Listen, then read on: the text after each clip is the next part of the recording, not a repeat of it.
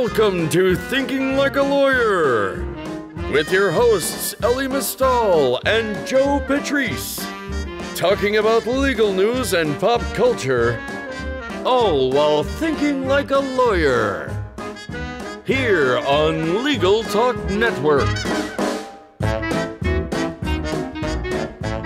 Welcome to another edition of our special broadcasts. We have, as we discussed last week, we have a special project that we're doing alongside Fox, who's bringing you this episode, dealing with their new show, Proven Innocent. Proven Innocent's on Fridays at 9, 8 Central on Fox. It's a new show that talks about wrongful convictions, and Fox has decided to allow us to have a few episodes with some special programming talking about the show and issues around the show. We've already had one episode, and this is our second. But first, I'm going to introduce that I'm Joe Patrice from Above the Law, and this is Elie from Above the Law. Bonus content. Exactly. So, how are you today, Elie? I'm wearing my pink shirt. What could be wrong? That's true. No, you look sharp. I do. I feel sharp. But that's not what I'm angry about today. I wouldn't assume you were angry about feeling sharp. No, yeah, the sharpness is good. Although I don't generally want to call attention to myself when I'm out on the streets. Fair enough. Because I cannot stand the parking people. You have a problem with parking people. Yeah, so there's one of my favorite scenes in the movie Lock, Stock, and Two Smoking Barrels is when they accidentally kidnap a meter maid and then beat the living hell out of him because he's a meter maid.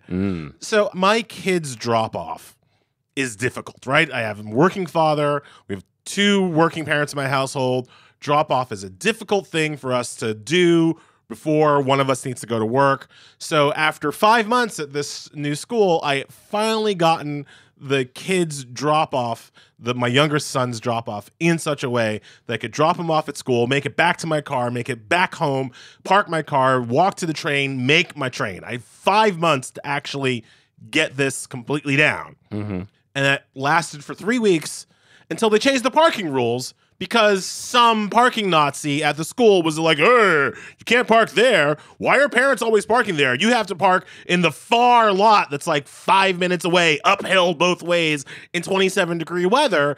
And that really was 8 minutes. That 8 extra minutes that it cost me from dropping my kid off to making it back to my car is the 8 minutes I needed to make my stupid train. Okay. This doesn't seem like a problem to you? No. There's absolutely no problem me parking in the closer spot. Yes, it is technically a fire lane. I'm dropping the key. Right. Yeah. I mean, that seems like a concern. There's no fire. Yeah. There's no fire, and I'm dropping the kid off. It takes 5 minutes. If there was a fire, I'd move the car.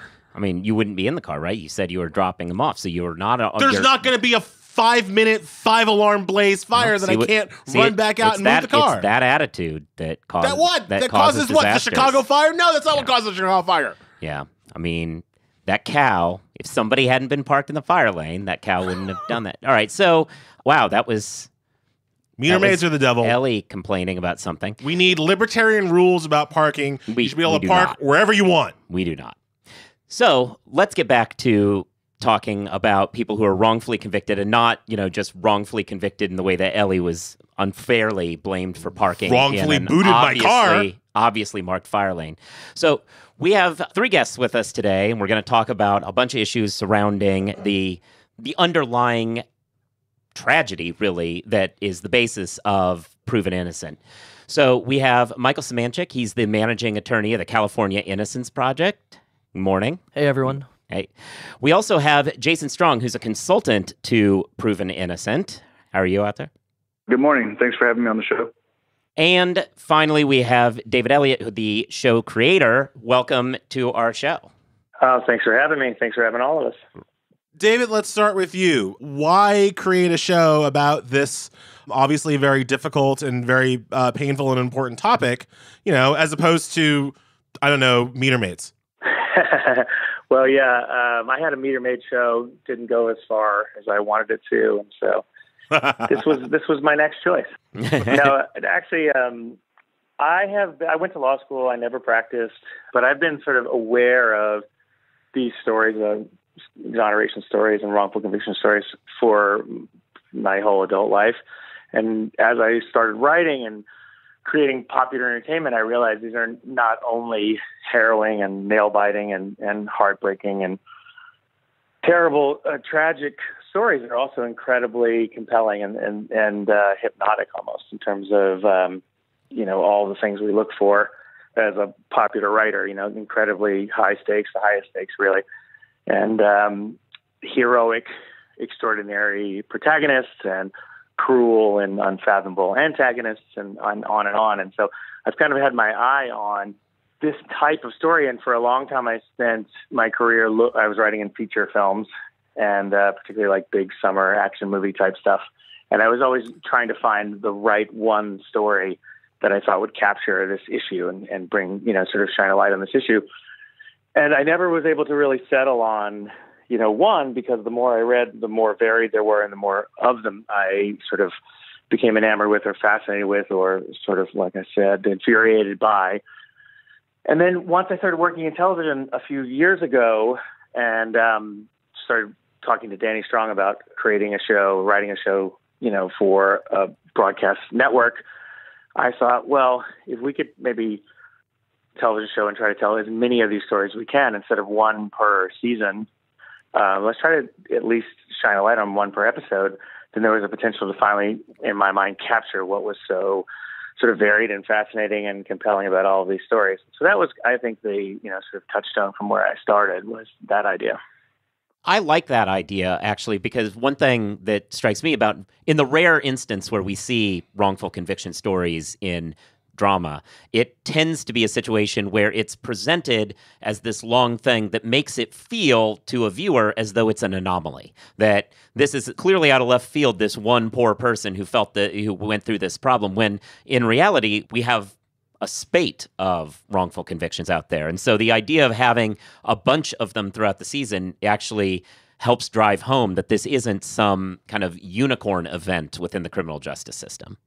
Yeah, absolutely not. I mean, hardly unicorns, but I would add to that too. I mean, I think that's exactly right, but I would add to it as well that even though post-conviction relief law is esoteric and very specific sort of vein of practice and lawyers are very specialized, we have to remember that they were convicted by the criminal justice system. It wasn't like they were in a different legal system to begin with.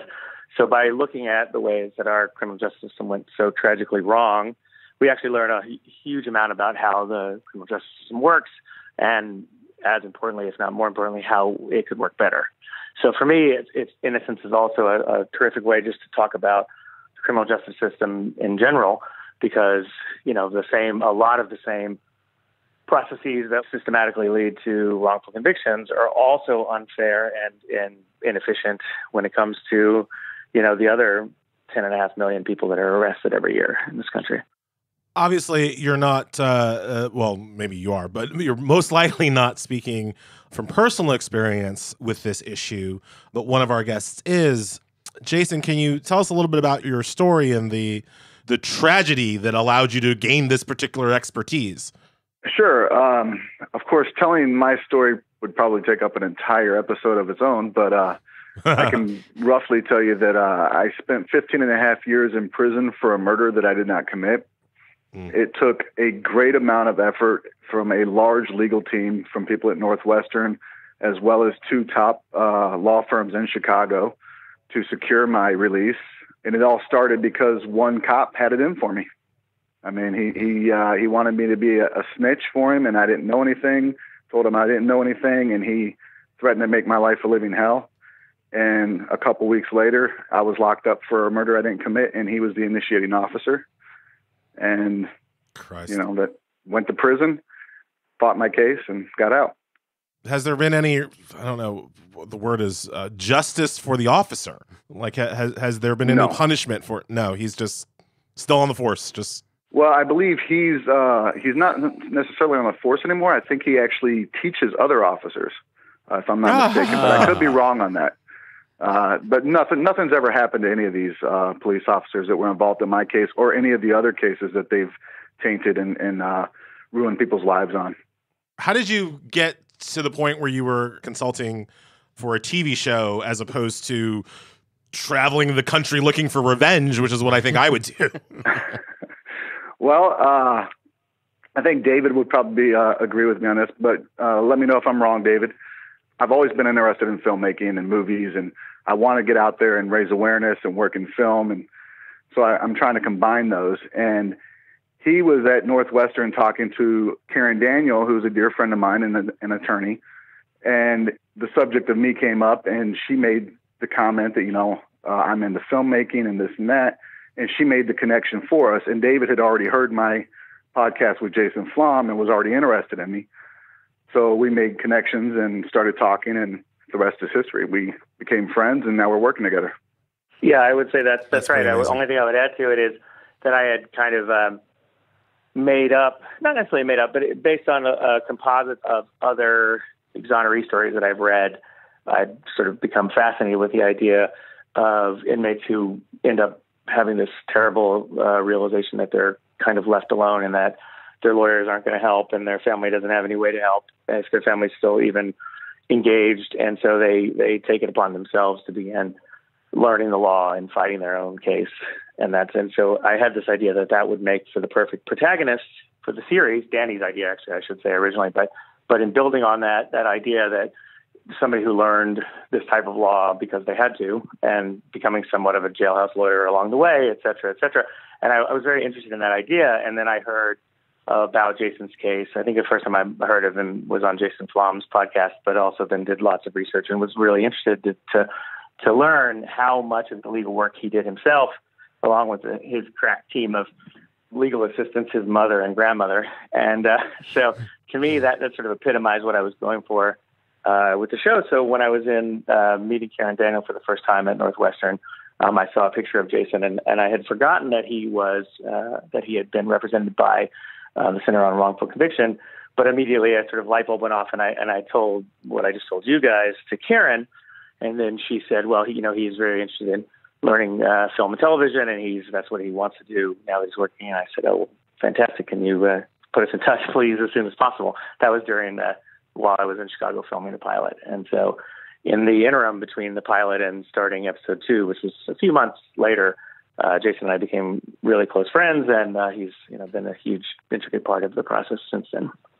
Jason and David, once you guys hooked up and once you guys started talking, can you name for me or think of maybe 1 or 2 changes that you made to the characterizations based on the kind of real life experiences that you were learning about? Well, there was a lot of things on my end. I mean, I can think of a lot of things. First of all, I was really sort of heartened to realize, to the extent I was kind of right, that this would be a one-man band for a long time, and really actually trying to understand, like, what legal documents did he have access to? How would that have worked? What was his relationship with the law library? When was he allowed to go to law library? Things like that, where it just filled in an enormous amount of what up until that point was speculation, and confirmed and changed a lot of that aspect. But also in our show, our hero kind of represents folks that I would put Jason in the category of, people that were, this harrowing, terrible experience actually made them stronger and built them into almost superhero, in my opinion. But of course, that's not the norm. That's not everybody. And it's probably not even most exonerees. In fact, folks who come out of this on the other end of this are often, their life has been, sort of blown apart, and they're very traumatized. And so to capture that element, I decided on having my main character, Madeline Scott, convicted along with a co-defendant, her brother, who were both wrongfully convicted of a murder of Madeline's best friend, their mutual close friend, when they were only 18 in high school. So the aspect of the ongoing difficulties, like even once you're out, and aspects of that part of the exoneree story, I wasn't as familiar with, and Jason really helped us fill in that perspective, both me and Danny and the other writers, but also with Riley Smith, who plays Levi Scott, who's the brother who's come out of prison and has not gotten his life back together and is in still a bit of a shambles and a mess because of it. Yeah, actually, that's a good place to pivot. So when we talk about these cases, and like you were saying, about 15 years, that's a long time to feel as though no one's able to help you. So, Michael, your work is in being kind of that group who is able to help people. So how is it that you at the Innocence Project, how do you go about finding cases, and then what do you do to offer some help here? Yeah, so we get about 2,000 requests for assistance a year at the California Innocence Project, which is a big number. And we have to figure out which of those cases deserve additional resources, additional time. So every single case of the 2,000 that come in, all of the letters that come in, get screened. And then we sort of have this whittling down process. And we use students, interns, and clinical law students to go through all of the cases and figure out what are the ones that deserve additional attention. For those that do, that we think this one sounds like a case that could possibly have some legs, we'll assign it to a clinical law student at California Western, and we'll send them on out to investigate the case and try to come up with evidence of innocence. And really, we're asking two questions. Are they innocent, and can we prove it? And if we can prove that somebody is innocent and we believe it, then we'll file in court and try to get them out. Michael, can you talk a little bit about, as Joe said earlier, like this is not a one-off situation. This is not, it's not a couple of accidents, right? This is a consistent problem throughout our criminal justice system. Can you explain a little bit why that is? I mean, I don't think a lot of people, even amongst lawyers, really have an understanding of why so many people end up being wrongly convicted and why there's no, post-conviction review. Like, what's your sense for why this is such a huge problem? Yeah, so before I answer the why, I think it's important to put some numbers to it. So as of today in the United States, since 1989, there's been 2,383 exonerations in the U.S. alone. They've spent 20,945 years in prison for crimes they didn't commit. So I think that in and of itself shows this is a widespread and a massive problem. And then as to the why, there's a variety of reasons. I think generally, if you take a big picture look at the system, you have to always remember that humans are involved and humans make mistakes. And then from that point, if we look at it and we say, okay, well, prosecutors are involved and sometimes you have bad prosecutors. Most of the time, I'd say they're average. Sometimes you get a good one. Defense attorneys, same thing. Sometimes you have a good one. Sometimes you have a bad one. Most are average. So there's going to be, when you have humans involved, just on the attorney side of things, you're going to have cases that fall through the cracks and people get wrongfully convicted. But I think it's more than that, too. It's what we're relying on, what we're presenting to juries that result in convictions, whether it's microscopic hair comparison, which was being done, and the FBI was going around the country training hair comparison experts for years, and they just recently, a few years ago, came back and said, oh, actually, sorry, that's a junk science. We shouldn't have relied on that. Similar thing with lead bullet analysis, which, again, the FBI relied on for a number of years, and they got it wrong. It was not something that we should have been convicting and putting people in prison and even putting them on death row for. We know that of the DNA cases, more than 70% of wrongful convictions had bad eyewitness identifications. So we know witnesses are not good at making identifications of people, especially in these high-stress environments like when crimes are committed. So everything from forensic science that can use improvement to anywhere where there's humans involved in the system, we're going to have issues, and our system isn't going to be perfect as long as humans are involved. Again, one would think that would suggest that we would have post-conviction review as a federal mandate, if not in all the states. Right, I definitely agree. I mean, there's not currently a statute that you can request DNA testing federally, and that's crazy to me. So your state fails you, and there's no way to request DNA testing in the federal courts. The way that the Anti-Terrorism and Effective Death Penalty Act is set up, it cuts defendants' appeal rights off shortly after their state appeal ends. We know that the average time a person that's wrongfully convicted spends in prison is over 16 years. So why are we limiting the rights of appeals in federal courts at 1 year? It doesn't make any sense. Again, if you're running for president on a platform of criminal justice reform, might I suggest listening to this podcast as opposed to telling me that marijuana should be legal, right? I think we're beyond the pot phase of criminal justice reform. Fair enough. Well, one of the questions I wanted to go back to was just the whole concept of the brother character and how that character doesn't have their life together. And one thing that I guess this is for everybody, this question, because I think each of you have a kind of a different take to bring to it. But one thing that we've talked to other Innocence Project folks about in other states before is that one of the true tragic loopholes of the way the law is set up is that there are post-sentence services for people who get out to transition back. But when people are declared innocent, those don't apply. And so a lot of the retransitioning to the world services that do exist out there, while they're not massive, but they do exist on some level, they don't get to help. And that complicates things. Is that true? I guess for Michael, I guess the question is that true of California? And for Jason, did you encounter any of this sort of problem when you got out? So yeah, that's definitely true for California. We actually passed a law, I think 2 or 3 years ago. It was called Obie's Law. It was based on Obie Anthony's wrongful conviction and him going to the California Congress and basically explaining, hey, when I got out, because I was innocent, I didn't get any of the parole services. And why is that?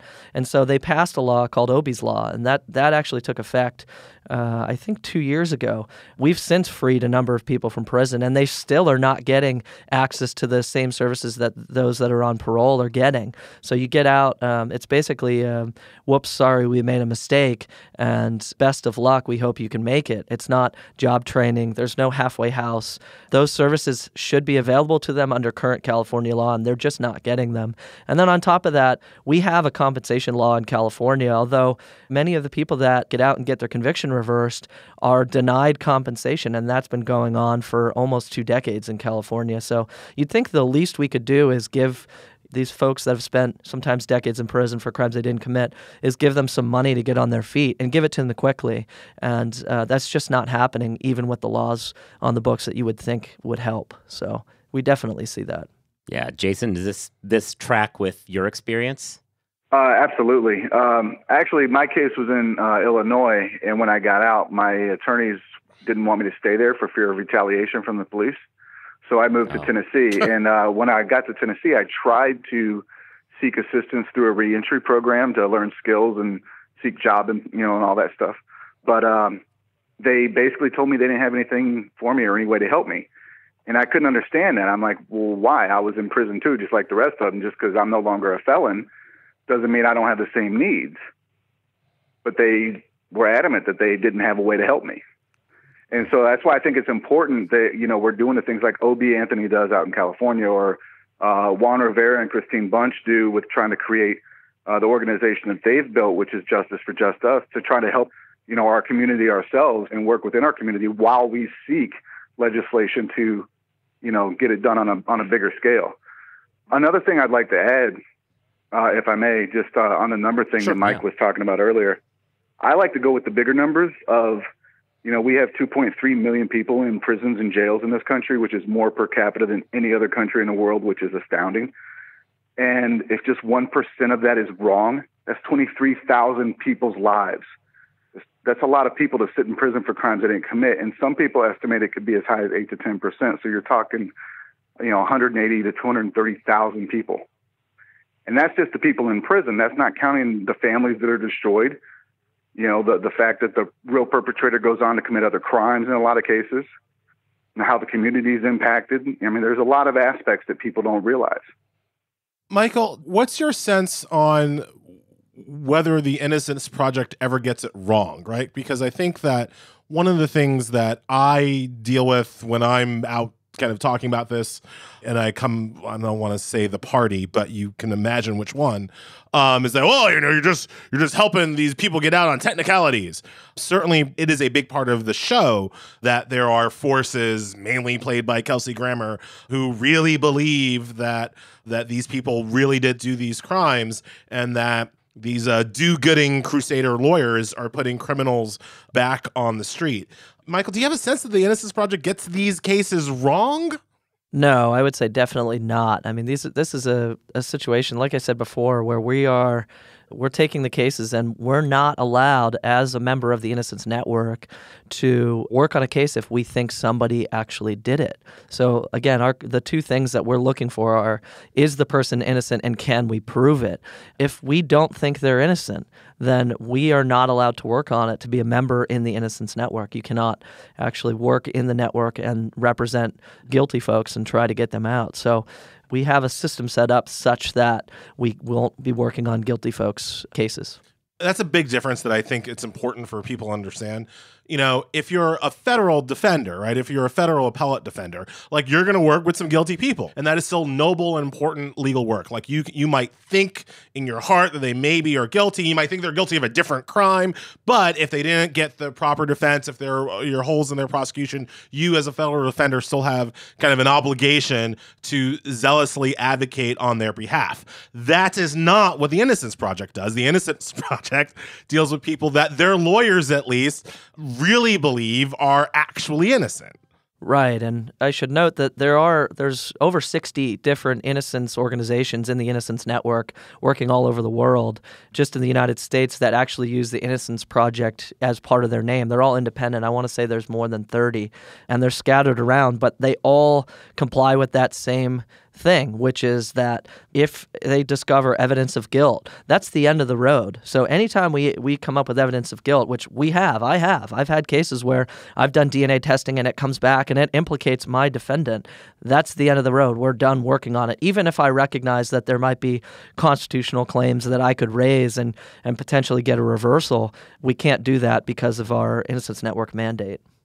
So one thing that keeps coming up, we've talked about a bunch of these kind of junk sciences, the hair size, the lead bullets, problems with DNA as it's applied. So tragically, I suppose, for David, you have a lot of options to explore throughout the course of a season of completely different and independent reasons why somebody might be exonerated. That's a thing that I find great about the way the show, it can pivot to different stories every time, and they have wholly different reasons why people can be gotten off. Yeah, that was one of our touchstones when Danny and I started, and we started talking to the other writers, was to introduce people instead of to specific cases, because there are, like I said, so many compelling cases. There's more than 2,000, specifically exonerations, obviously many more than that in total. But one of the interesting things to sort of capture was the types of cases. If we could pick a case that represented not just one person, but, potentially dozens of others, if not more. And so that was a really good way for us to begin to organize what cases of the week, what episodes we wanted to focus on. And so, we begin with a bad arson science case. We have a shaken baby case. We have some faulty eyewitness testimony cases and things like that. And that helps both for, like I said, from our perspective, for us to sort of understand the theme of the episode and what we're trying to drive at. But also I think it draws attention to just how many it's like. At one point, our showrunner, Adam Arma, said, we should be the anti-CSI. We should remind people that even when there's some scientific expert on the stand, claiming that he's 100% sure that, like, for example, canine scent science is 100% accurate. And you're like, really? Is it? And, so we actually look at it as an opportunity to tackle various different issues, including scientific junk science and overconfidence in science and things like that. Yeah, that's actually a thing that from our last podcast when we were talking with Danny, we got into.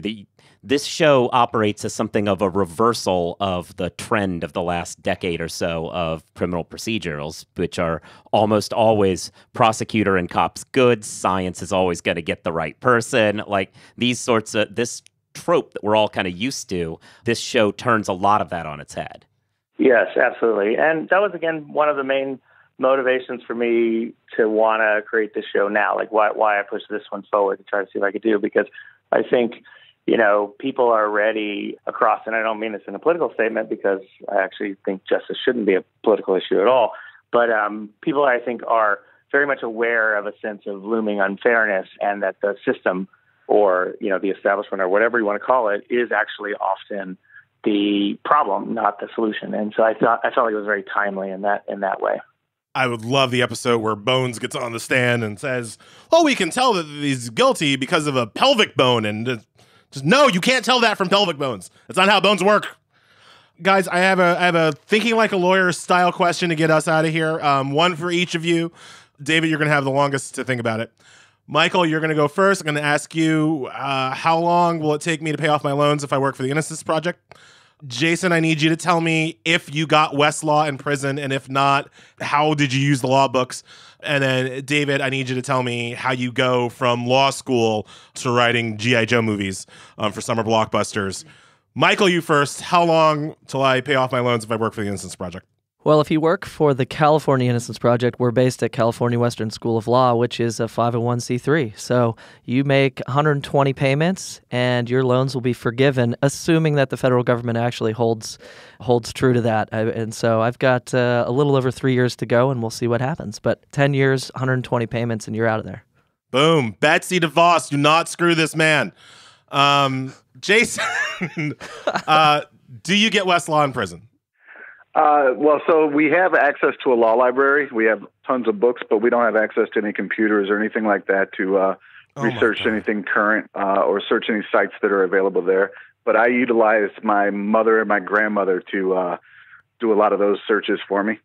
Oh, my God. Wow. Yeah. The concept from my perspective as somebody who was a lawyer and did some defense work, I just don't even understand at this stage how I would function if I were forced to work only off of paper. Yeah. No, I mean, because it's not just because, like, I don't want to sound like newfangled, like, oh, no, I need a computer. But it's also that the laws themselves are now written. They write these opinions in a way where they assume they're going to be searchable by computers. So it's even the books themselves are harder to work with because everyone assumes everyone's on a computer.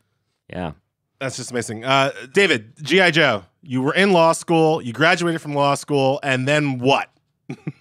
Well, I didn't leave my Stanford degree in order to write G.I. Joe, I will say.